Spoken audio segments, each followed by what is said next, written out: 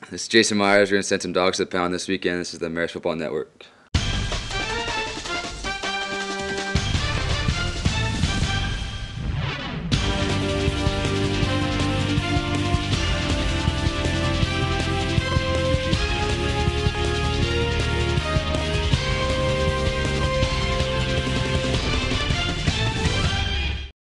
Hello, everyone, and welcome to another weekly episode of the Mariners Football Network pregame show. He's Mike Quinn, I'm Matt Suter, and on the other side of the camera is Amanda Mastro-Birdie.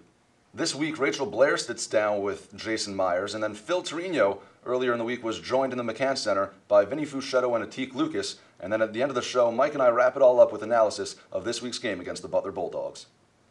This past week, the Red Foxes fell to the Campbell Fighting Camels 35-21 after Mariners fell behind 21-0 in the first quarter, and they allowed 285 rushing yards to the Camels. The loss dropped Mariners to 2-5 overall and 1-3 in the PFL. Mike, what went wrong for Mariners this week against Campbell? Well, at the very beginning of the game, as you said, they were down 21-0 in the first quarter, and Riley started off having a tough day, so they replaced him with Chucky Looney. But Looney just had too much ground to cover. Even though he did have 3 successful scoring drives throughout the game, it was just too much of a catch-up game from the beginning for the Red Foxes.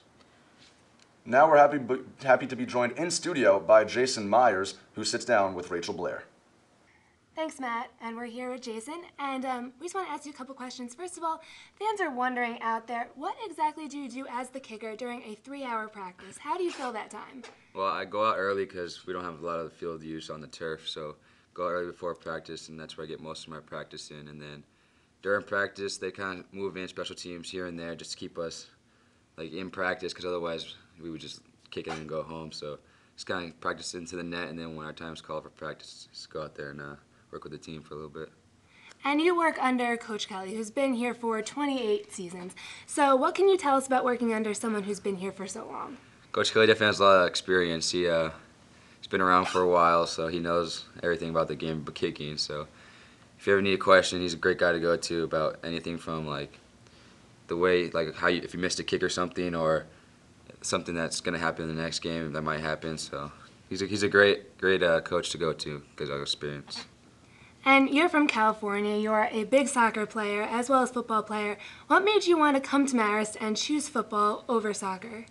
My sophomore year, I stopped playing club soccer, which is kind of for college is when you really get recruited. So that's when I made the choice for football over soccer. And then I didn't really have any offers coming out of high school, and then Marist called me kind of late. But when I came and visited, it really it was a great school for me. It fit in well here. So.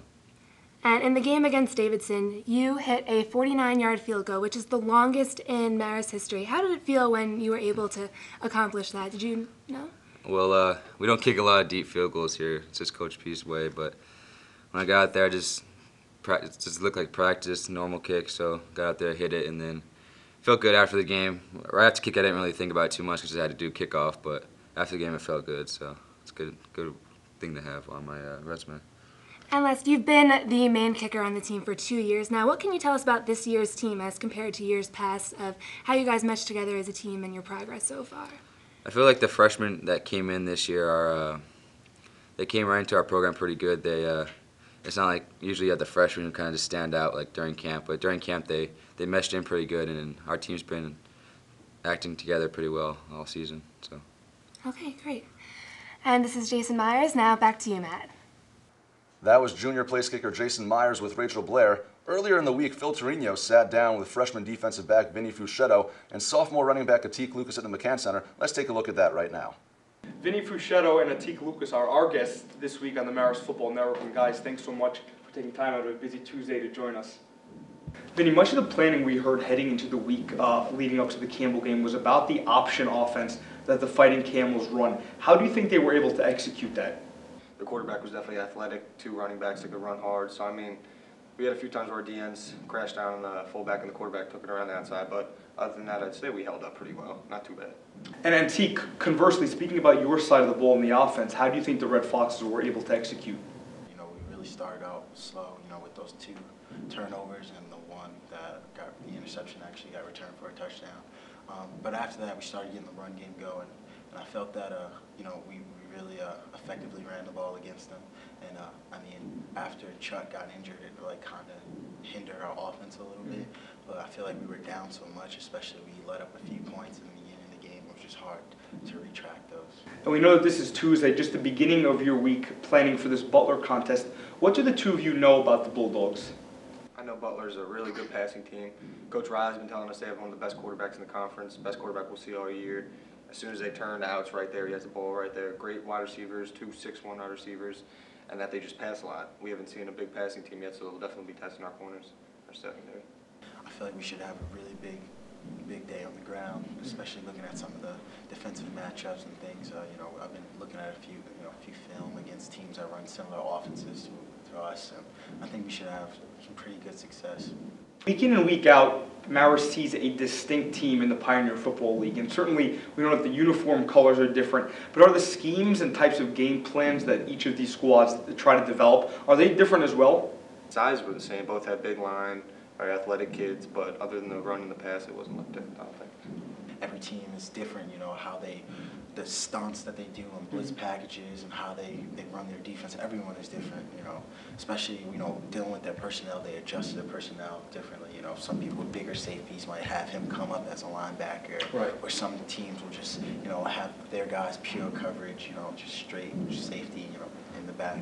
So, I mean, everything is different. It depends, And Vinny, as a freshman that has seen action in 6 games so far this season at cornerback, I'm sure you've been told by some of your teammates and perhaps coaches that that's unique for a freshman to see so much time. How have you reacted to that? Definitely. Coach Riley, he's a little tough on me since I'm a freshman starter. He makes fun of me. He puts me in my spot. He lets me know that do I have to work hard to get my spot and everything like that. But I love the guys. It's fun to play. Right now we're 12th in the country, I think, at defense, first in the Pioneer League, so we're doing great. But other than that, I love it. I'm having a great time. It's fun, and all the guys treat me great. What's the mindset of this unit every week? The mindset is just to go out there and effectively run the ball. We're paying attention. I know Coach makes an emphasis on, not turning the ball over, as well as, reaching our goals.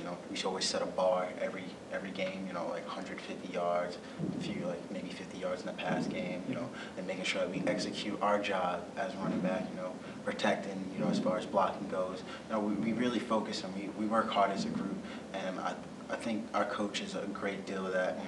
He really trains us well, and we all work hard as a unit.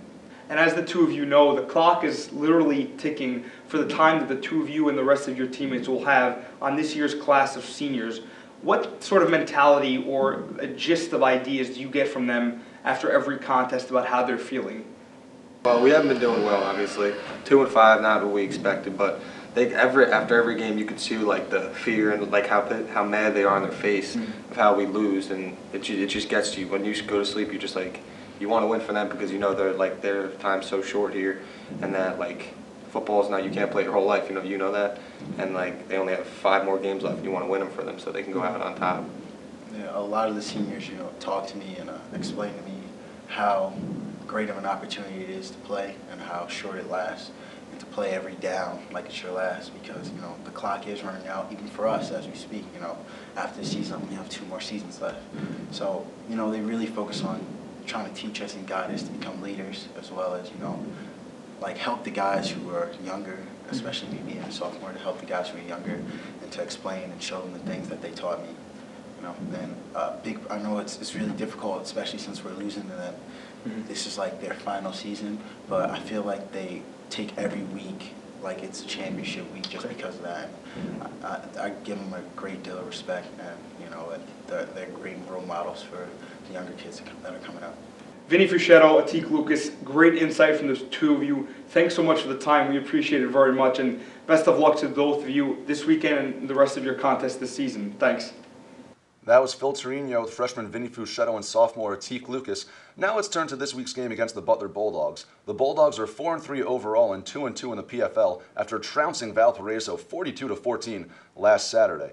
Mike, looking at this week's contest for Marist, Tommy Riley got the start in last week's game. He was replaced by Chucky Looney, as we mentioned. Looney came in and played very well. What's the quarterback situation looking like for Marist this week? Well, the quarterback situation, I think, was pretty much very simple last week because you had Tommy Riley starting the game and he went 2 for 8 with 2 interceptions. And then Chucky Looney comes in and does a great job going 13 for 20 and 3 scoring drives. Obviously, they were running touchdowns, but he got his team down the field.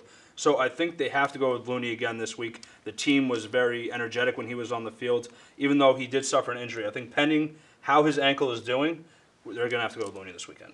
Switching from the quarterback game to the rushing game last week, Marist cracked 100 yards on the ground for the second consecutive week. Butler does not have that good of a rush defense. What has to happen for Marist to be successful against Butler on the ground? Well, I think 2 things. I think the offensive line needs to keep doing a great job like they did last week, getting Calvin McCoy and Atik Lucas down the field. And then also they need to do a good job of handing the ball off to both Atik Lucas and Calvin McCoy, alternating the 2 running backs. They are 2 different running backs, but they can still keep the defense on their heels and guessing which running back they're going to go to, which one's going to block, which one's going to get the ball. And also, so it'll keep the defense on their heels if they can establish the running game and do a good job of confusing the defense. Flipping sides now, Butler enters this week's contest with the 3rd best passing offense in the Pioneer Football League. On the flip side, the Marist pass defense is the 3rd best. Mike, who wins this battle and why? Well, I think Marist is going to win this battle because they did not have problems with the passing game last week. They gave up 83 yards passing to Campbell last week. And they've seen heavy passing offenses before in Jacksonville, which they were very successful against. So I think Marist defense is going to win this battle with a passing game. Now, basically just looking at the bottom line for this week's game against the Butler Bulldogs, what has to happen for Marist to come back to Poughkeepsie with a win? Well, I think they need to pressure the quarterback. They sacked Jacksonville's Josh McGregor twice. They should have no problem getting to Butler's Andrew Huck. They need to get pressure on the quarterback, and they also need to get the momentum going in the first quarter. As we've said throughout the entire show, they were down 21 points in the first quarter. They need to get the ball rolling on offense, but also have big stops on defense just to get the offense the ball and get things going. That does it for us here at the Marist Football Network weekly pregame show. For Rachel Blair, Phil Trino, and Amanda Mastroberti, he's Mike Quinn. I'm Matt Suter. Check us out online at www.maristfootballnetwork.com and follow us on Twitter at MaristFN. Marist travels to Indiana to take on the Butler Bulldogs this Saturday. Kickoff is set for 1 p.m.